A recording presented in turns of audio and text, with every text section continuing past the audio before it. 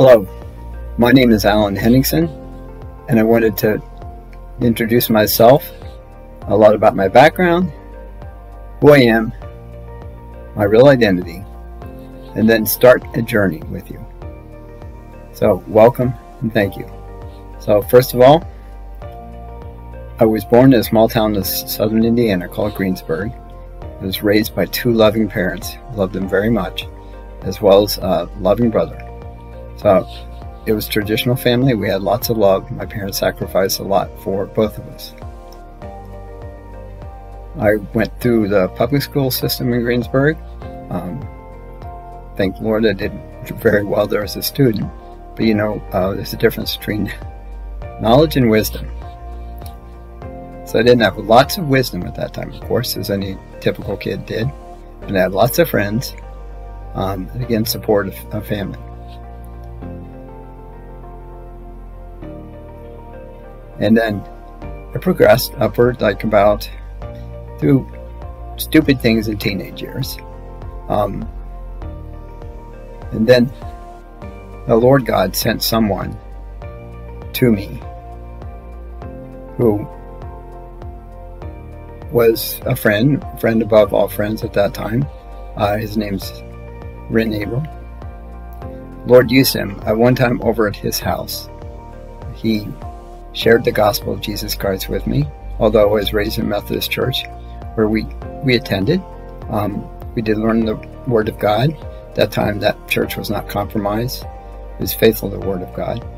So, to do that, and I hadn't heard the gospel before, but this time, the Holy Spirit had pricked me, and I was convicted. Shared that, and on the way home, I was 17 years old. I pulled over the car. I was truly sorry for my sins, and I confessed that I needed Jesus to save me from my sins. Now, I'm not saying that the sinner's prayer is anywhere in the Bible, of course. What is necessary for salvation is true heartfelt repentance and true heartfelt belief in the saving work and finished work of Jesus Christ on the cross. That He died for my sins because I deserved the wrath of God. He took it in my place. He died, shed His blood. He rose again. He ascended back into heaven where He's coming again. That in itself, above all else, is where my identification stands. As a wretched sinner saved by grace alone, through faith alone, in Christ alone. Now, fast forward for that, both before and after becoming a Christian. And I cannot say maybe I was a false convert at that time, because I would go in to periods of, new believers do often want to go, well, let's share the gospel and beat people over the head with the Bible, which I did, but then I also drifted back into periods of sin. Basically, I've broken all 10 commandments, committed abominations before our God, both before and becoming after a Christian, if it's that time true conversion. But I did feel the Holy Spirit's convicting power, where it would feel not just sorry, but knowing I sinned against God. So, from there on, like I said, thankfully, I thank my parents so much, and my brother, for their support and their love, and all my friends. I would later go on to study at universities. I obtained a bachelor's degree at University of Miami, where off and on my roommate and I, who is also a Christian, we would attend a Baptist church at Miami. Wasn't in a fellowship in school, something like that, but we did that. Both shared a lot. But thereafter, I went to graduate school at University of Miami, where the Lord provided amazing opportunities to travel, working with sharks and rays, again, in new places, and they're great examples of God's amazing creations. After obtaining my master's at the University of Miami, I also, before I finished that, worked for a tropical marine fish hatchery collecting place in the Florida Keys. And as I mentioned, all that time, God would place people in my path to remind me of the gospel of Jesus Christ, the need to repent. And many of the things I did before, I had long since repented of years and years ago, but there's other things I kept, because sin is always present until the Lord calls us home or He returns. So that it was there I encountered people who were like second parents to me, Terry and V. Clifton, who loved me as well, and I loved them. And also, as it were, their daughter Wendy, and they also had son Jason, who was later called home to be with the Lord through an accident. But so there's no accident, whether in college and high school, when I would do stupid things, drinking, everything like that, the Lord would send us up at the right time. I particularly remember doing stupid things, like drinking too much, and the Lord would send a group of people who were evangelizing for Campus Crusade for Christ at the right time. And also He provided people at the right time to just be examples and loving, so basically call me back. So whether my first initial one was true conversion or not, but I do know after that the Lord had my heart. I still struggle, of course, like any other true believer with sin, but I seek to do. And then years go by. I went to Baltimore, start working in the National Aquarium of Baltimore, and it wasn't a coincidence that God called me there, because it's there in Baltimore where God led me to my beautiful and wonderful wife Nanci, and we were incredibly blessed. I don't deserve any of this, obviously God's grace and mercy, the love from the parents I had, and then the love from Nanci and her, and we were also blessed with two fantastic children, AJ and Avery, who both become fantastic young men. But also then at that time I sought more and more after to get in and dig in the Word of God, knowing that His truth is living and active, piercing to the dividing sunder of soul and spirit, and that by grace each day is where we live, to repent daily, to live for Him. So, and the needs of others, praying for others is great. That brings me up. I've been at the National Aquarium for 31 years before I left there in April. Again, it's amazing as I go into the next chapter of the journey, where you discover where God is leading me now. It's solely by His grace. Each day we go on and live. So I thank you all. I love you all. I want to thank you for your patience in this, and hope that you get a chance to enjoy this journey with me. That it's all for the glory of God.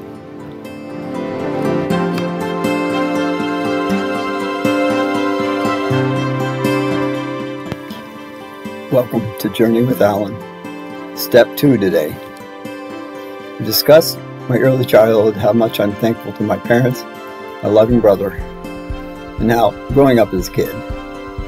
Now, fast forward to high school years, when I had lots of friends, good friends, yes, but still, I didn't always do things right. I was a sinner, am a sinner.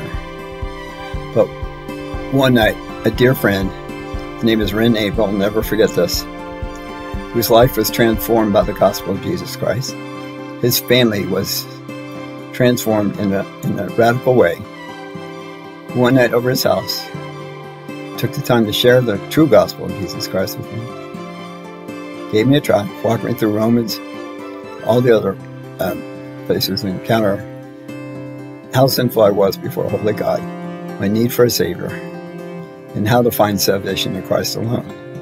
Well, that night, when I was 17, driving home, I was so convicted by the Holy Spirit, I pulled over, and I confessed Christ as Savior,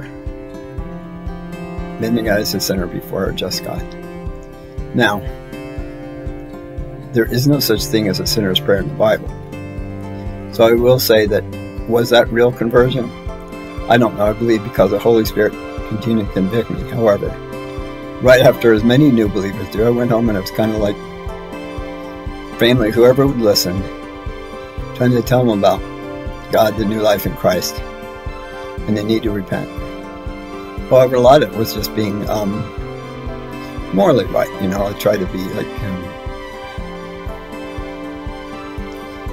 pride, self-righteousness, those sins still was still trying to declare the gospel.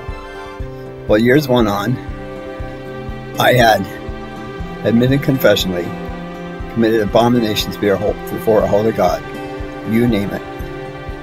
But yes, still trying to live one foot walking before Christ and one in the world. This went on the whole time. That loving, holy, sovereign God who kept seeking after me by placing people into my path at the right time. This might be a group out witnessing for a campus crusade with Christ one time. And then lo and behold, he sovereignly placed this family in my path. When I was in college, and I'd gone through a series of churches, going to Baptist church, and later on winding up in I'll get to that, this dear family, Terry and V. Clifton, and V loved the Lord, and Terry did, but was growing in his faith. And their dear daughter, Wendy, at a time they had a son, little did I know that he would be called home by the Lord a few years later. They were like second parents to me. But we grew, and I grew along with them. And later on, as the Lord would work on me, to the point where I followed Jesus. Not perfectly, no one ever does. Because, as we know, while we're still on this earth, we sin. It's just as we grow, we hate our sin more and more. And we see the holiness of God more and more. Throughout the time, and later on, I took a job as a hatchery manager and catching and raising fish in the Florida Keys. I'm grateful for that experience. And then, after that, finished my master's degree by the grace of God. But I was ready to give up on that. Applied for a job, little did I know the next adventure would begin, to work at the National Aquarium, to move up to Baltimore, Maryland. And this, moving back, is in the year of 1999, where the next journey will begin.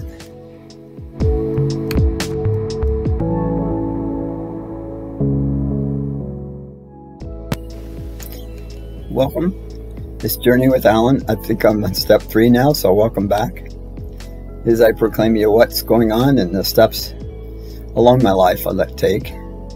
And all not luck, not chance, all governed under the sovereign hand of a mighty, holy, just, and loving God. Well, in 1989, I moved from Florida to the state of Maryland to work at the National Aquarium. Little did I know it wasn't only just to work at the aquarium, but I think also placed here sovereignly so I would meet my wife, Nanci, the beautiful woman she is. And that I was so blessed by that time. And I had a lot of good years at the aquarium working there. Raising fish, working with the sharks and rays, and a lot of good people there. But also, God kept working on me that I would want to serve Him more. We joined early on, felt led to join Asaiah Presbyterian Church, a fantastic Christ-centered Bible teaching church with a bunch of loving brothers and sisters, where it was led to be involved in the ministry there of teaching Sunday school, because I love kids, and I was blessed to serve there. It wasn't me, it was God. And I was blessed to be used by Him in that capacity. Humbled greatly, Lord, by You in every step, that Nanci and I were able to have our 2 wonderful boys. AJ, who came home, we adopted at the age of 1 from South Korea. In 95 he arrived at the age of 1. And in 1988, the birth of Avery, our second child, We were blessed by that, humbled and awed that He would use us as stewards for our boys. But as growing there, still not knowing early on, whether I was a false convert way back then, and finally God had worked the final fruits of repentance and faith, regeneration in me in a period of time or all at once, but knowing now He had me, He would never let me go, and it was called to be His witness and His servant. I'm so grateful for it, because nothing good in me, only Christ was good in me. Yet I remain thankful to Him that Nanci had continued all through the years by His grace. The marriage is not always easy, but it's always worth fighting for and loved, and if we look to each other and look to Him first, He holds us together. And we are tremendously proud and thankful for our boys, for the love, forgiveness, and what goes on. But more about that later. Getting back to the kindness of God, His grace that never lets go. It is sufficient for everything we have. And moving on to looking at God's sovereignty. It was a year ago, April. This Nanci I've been praying about, thinking about, after working at the aquarium in the Shark Tank all those years, banging my head. Not their fault, mine, just because it's low overhanging. That I could no longer keep doing all I did those many years. That we would think about and pray about what it would do. And I felt led to teaching before, because again, I love kids. I love teaching from a biblical worldview.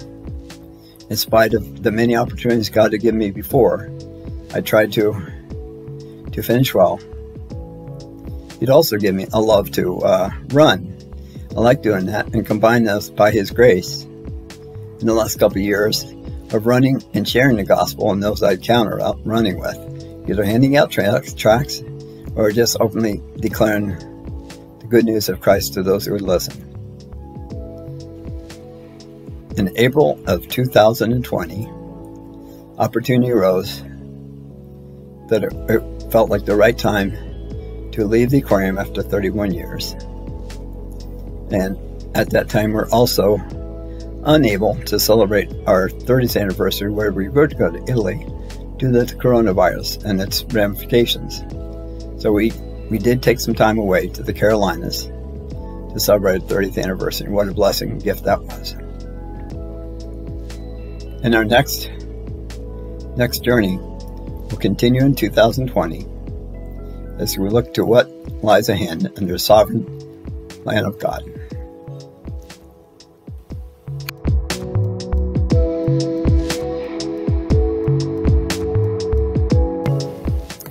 Welcome back. This is Alan again.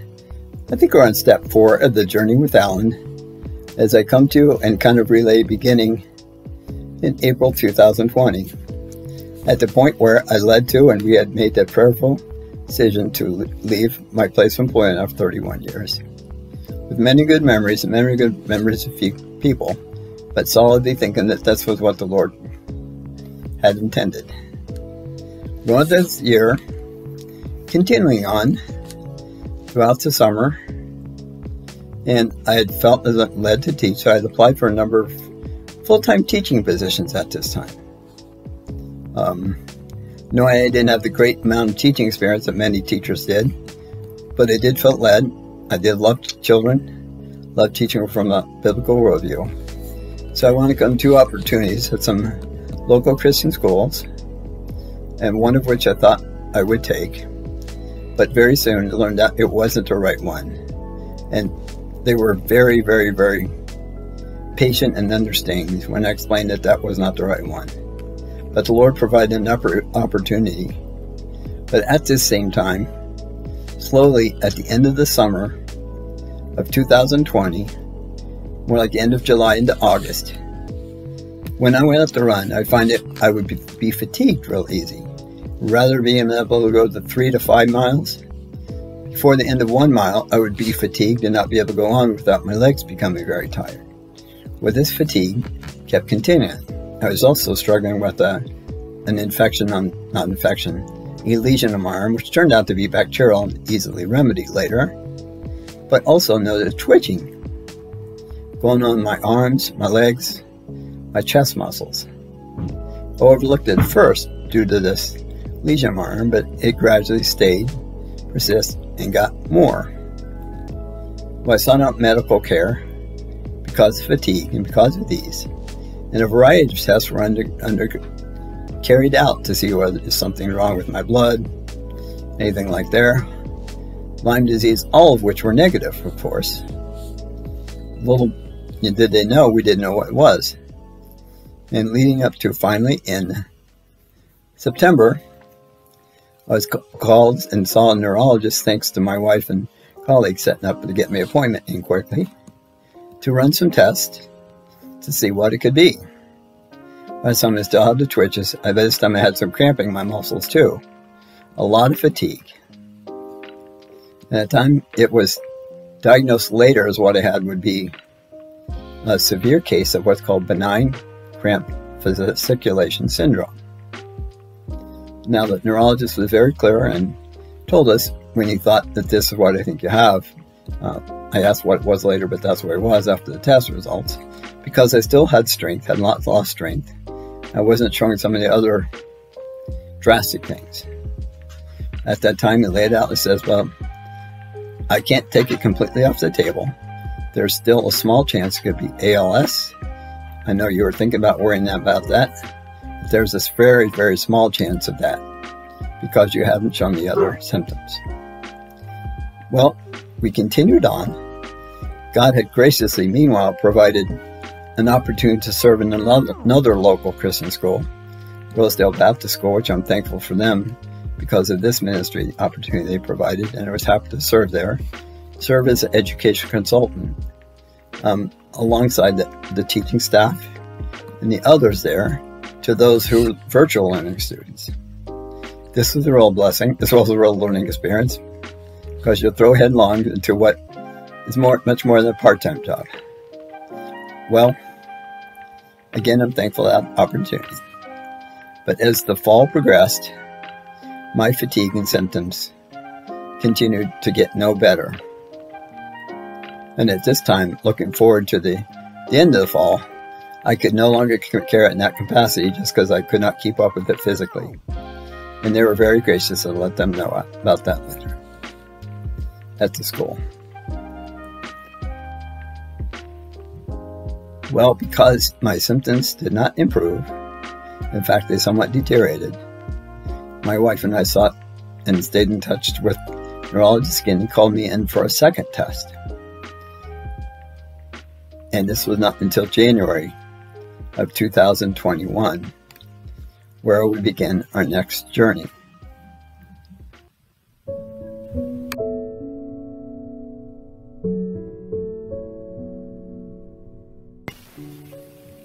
Hi, welcome back. Alan again. Moving up to the journey with Alan, I think we're step 5. And we've kind of fast forward all the way up to 2021.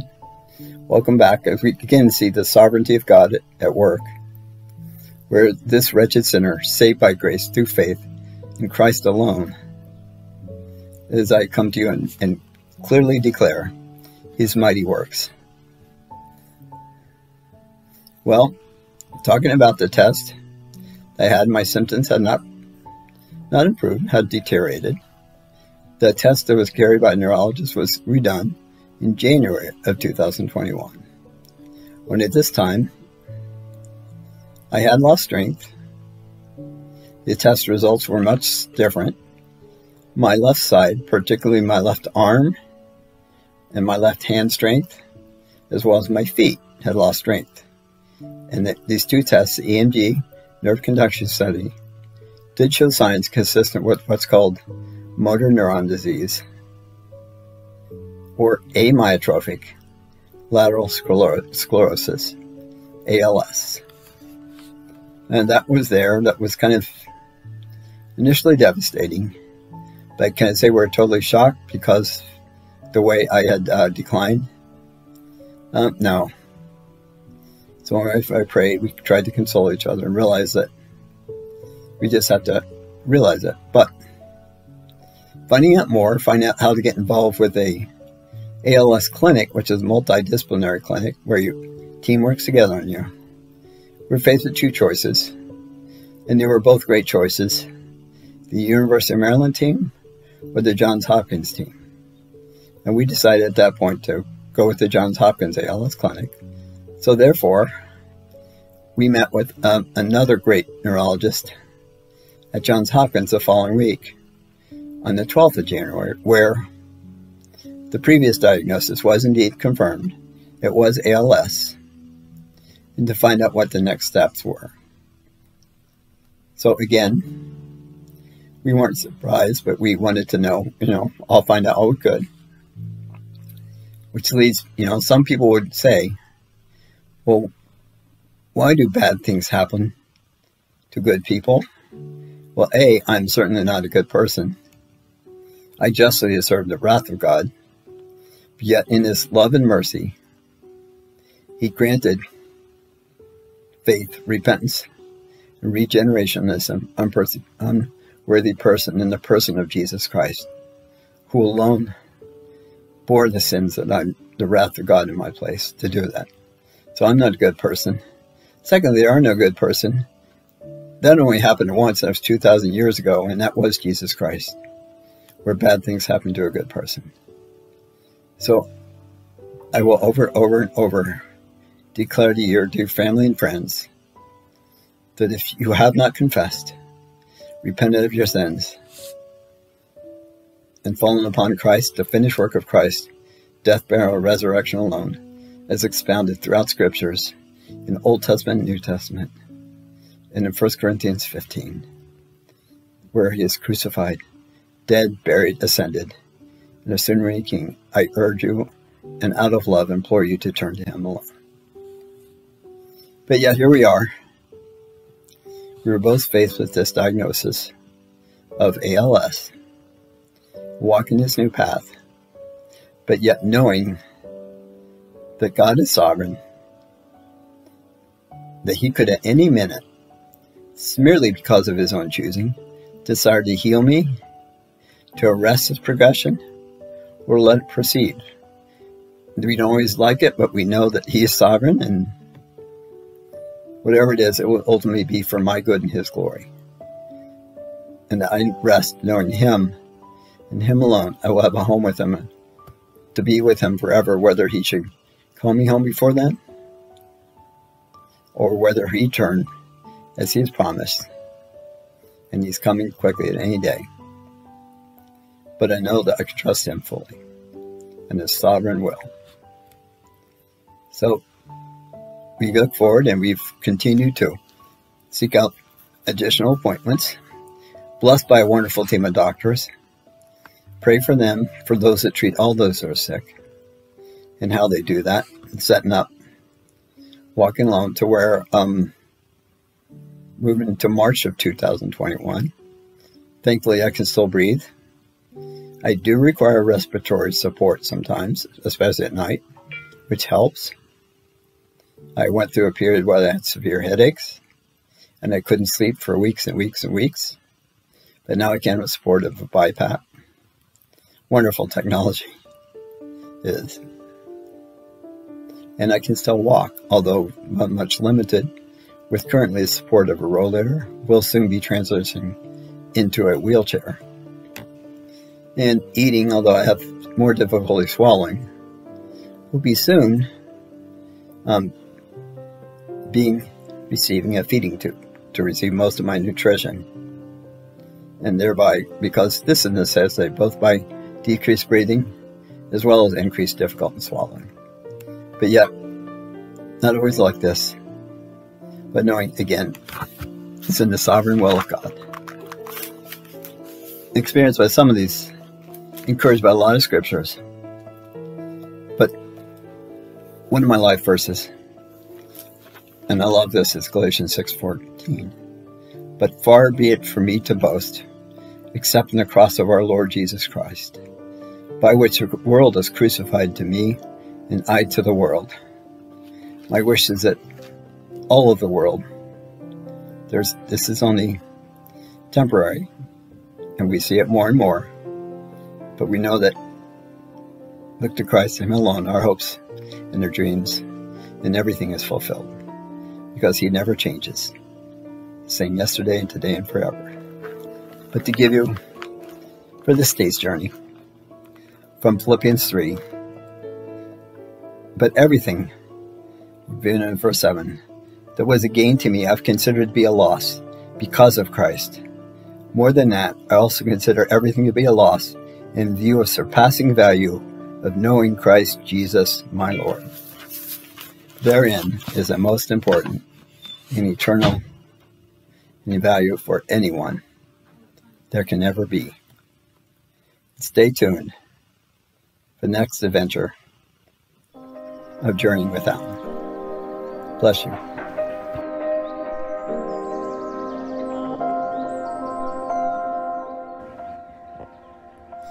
Moving in, after we were blessed to be at Asquith Presbyterian Church for many years, the Lord had first led it on Nanci's heart that we were going to go somewhere, just thinking somewhere else. So we wound up, and the Lord landed us at Faith Fellowship Church about 7 years ago.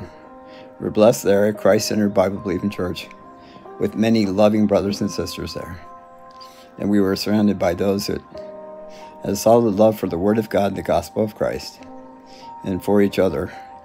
Again, and blessed there to grow, and also more than blessed to be able to serve the Lord there, teaching kids Sunday school, as well as serve in part-time as Deacon. A true blessing. The Lord asked us to go and to serve. So we're serving it and doing it unto Him.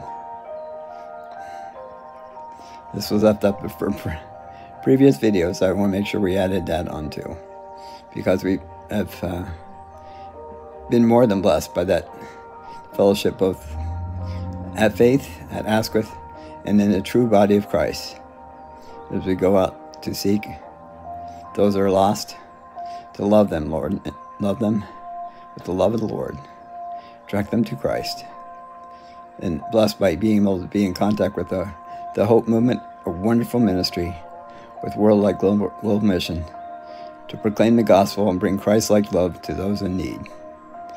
In Baltimore City, in Central and South America, and in Africa, in the Philippines, in all places. And it's blessed to be able to involve with that ministry as well. And blessed to be able to serve alongside Jonathan and his family, Paul and kids. So, I want to make sure we did teach that, so we currently go in fellowship with them, the body. But as you know, the true body of Christ is united. We just stand for the true gospel.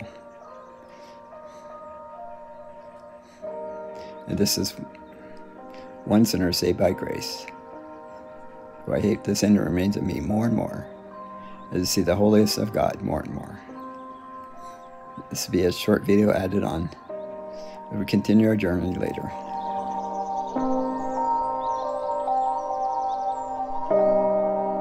Alan was more than just a deacon at this church and a member, and he was became a great friend, and he was the board member on the Hope Movement. He went on mission trips with us to other countries, and he did so much for this church and for individuals. I'm sure people can tell a lot of stories, but they can also, we could also tell a lot of things about Alan. I mean, that people probably don't even know about him, that he was a scientist, a world-renowned scientist. He was a marine biologist that risked his life caring for sharks and studying sharks, and even taught presidents' daughters about sharks, and was Secret Service nearby, and no one knew about that.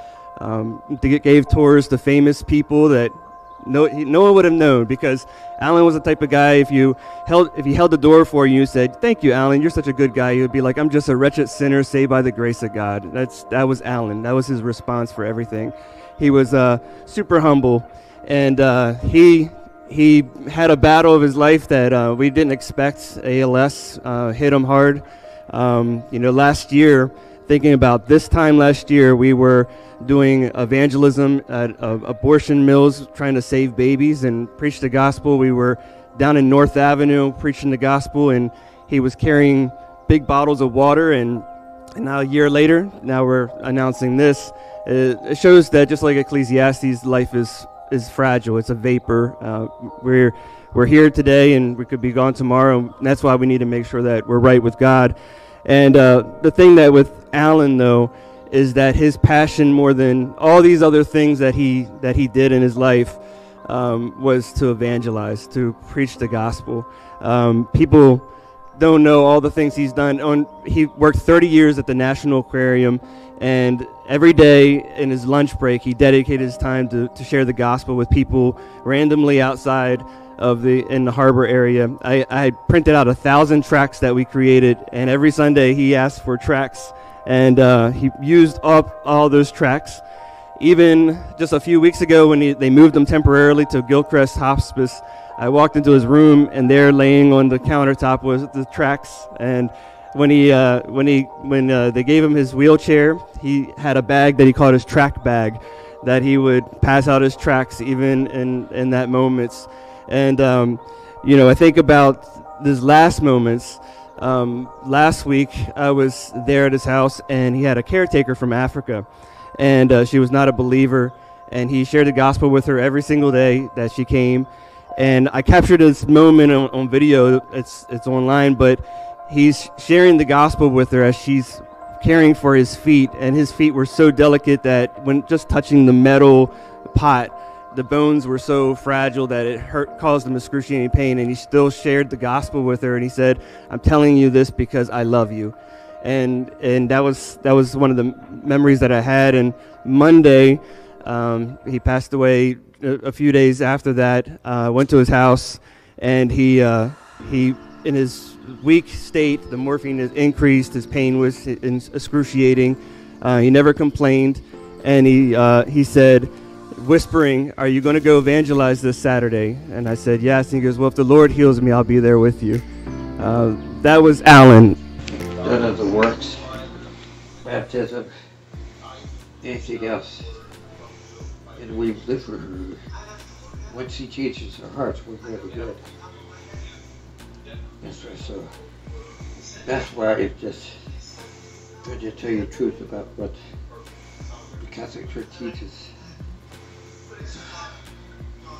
It's not just anybody who teaches a different gospel. That's why we do that, because we love people and tell the truth.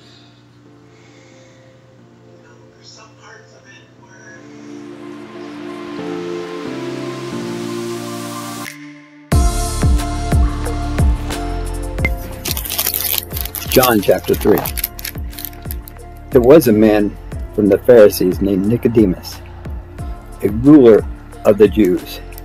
This man came to him at night and said, "Rabbi, we know that you are a teacher who has come from God, for no one could perform the signs you do unless God was with him." Jesus replied, "Truly I tell you, unless someone is born again, he cannot enter the kingdom of God." "How can anyone be born when he is old?" Nicodemus asked him.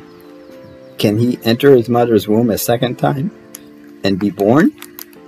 Jesus answered, "Truly I tell you, that unless someone is born of water and the Spirit, he cannot enter the kingdom of God.